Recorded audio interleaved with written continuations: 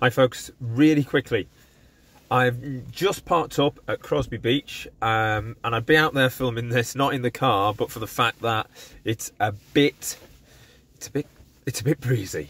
Can I implore you, please, to not help me? It's not for me. It's for you, as runners. I've just been watching a chap warming up before he went for his run. I was watching him and thinking, are you doing a cool down or are you doing a warm up? Because the difference is super important, and not just in semantics or descriptions, but in terms of what you do before or after your exercise. So this gent was doing some lunges, then he was doing some bringing her knees up, but from a stationary position. And there are loads of different warm-ups, loads of different cool-downs. You know, I don't have the final say on what's right and what for one or for the other, or whether you should do a particular time warm-up or not. But what I would say is warm-up should mimic the activity to follow.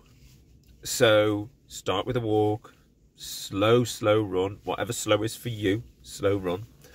And then you move into a few high knees, a few heel kicks, gentle, always the time, always all the way through, slow running. And I'm doing this with my hand because I try and use a rectangle shape.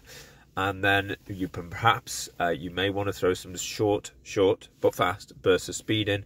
And then perhaps you might want to, I don't know, you might want to do some backwards running. It's a great activity, a warm-up activity, if you've got some downhill in the run to follow, for sure.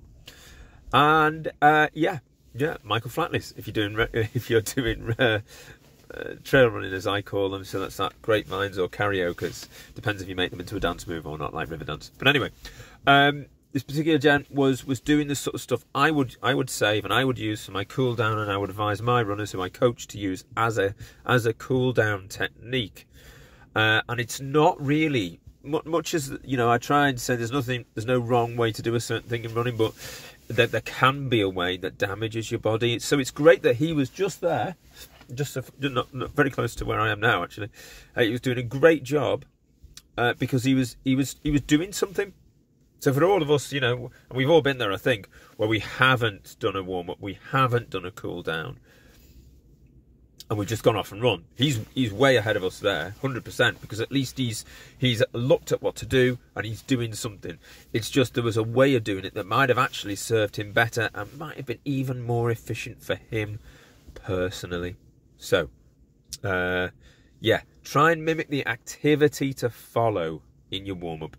And for your cool down, you're really just putting those muscles back in their box, if that makes sense. You're trying to, what are you trying to do? You're sort of, the elasticity of the muscles and the sort of the benefits to your body during exercise that provides are incredible, but it's not what you want after you've finished exercising, after you've finished running, or after you've finished walking, or whatever it is that you are doing. So yeah, different setup for cool downs, but please, if I can implore you to do those things, I would. Thanks for listening. Hope you're having a great time, a great week. It's Friday at the moment, for me at least. So have a great weekend too. Catch you soon, guys. Bye now.